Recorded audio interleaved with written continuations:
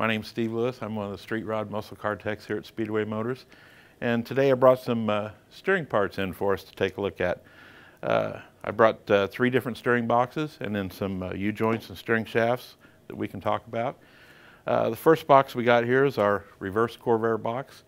They use this on some of the lighter street rods for traditional style steering. And traditional style steering is where your drag link runs down the left side of the frame rail from the pitman arm to your left front wheel. That's primarily used on T-buckets and some of the lighter cars. The next box we have here is our VEGA steering box. This is used with a cross steer application, and that application would be where the drag link runs from the steering box over to the right front wheel. The cross steer does have the least amount of bump steer, so that is the one that's more favorable.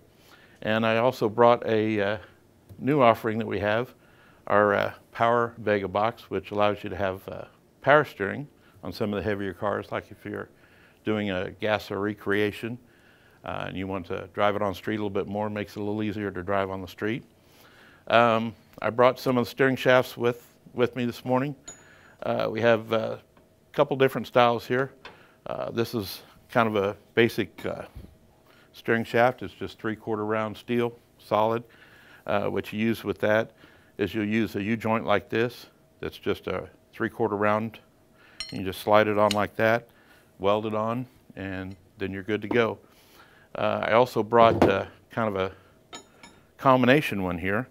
This has the smoothness of the round shaft, but it has the double D on the end, which is you would use a U-joint like this, and double D slides on that, and there's a little set screw that holds it tight. We have 2 versions of complete double Ds. This is a double D, just a plain steel one. The double D's milled all the way down the full length of it. This is nice if you need something that's kind of an odd length or something like that. You can cut it to whatever length that you need. And like the other one, it does use that same double D U-joint. And we also have that version available in a polished stainless steel.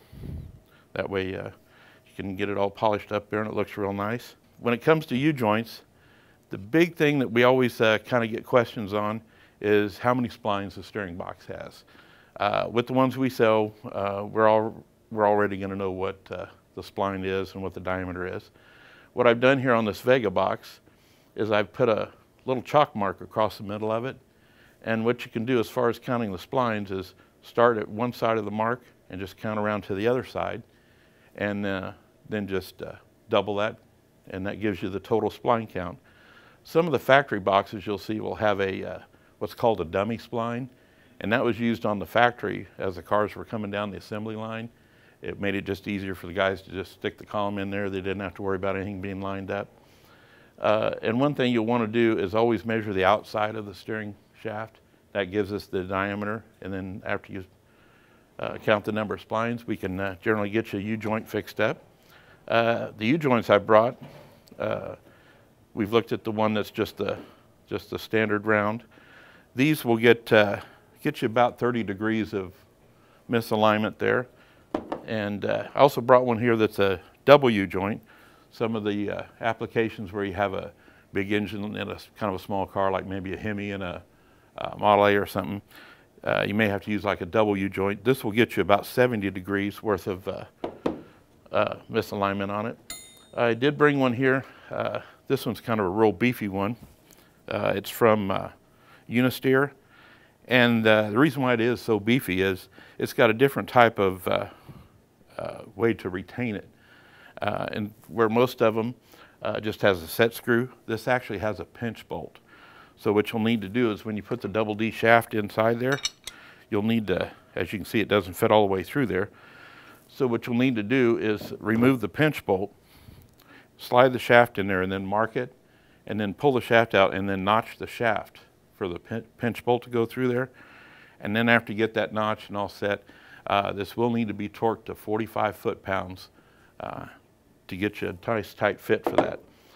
What I've actually done on the regular full double D shaft, and I've kind of got this all pre-done up here. I like to use these on my car.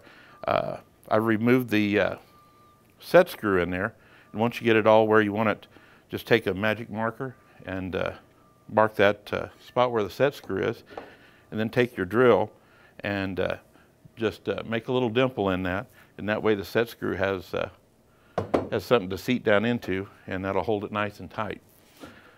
So that kind of about covers everything we've got. I've got one other thing here is our support Heim.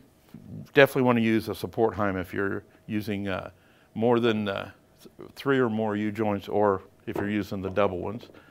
The support Heim, it's 7/1000 oversized, so it will slide very easily over a round shaft, and you can also slides right through on the double D shaft.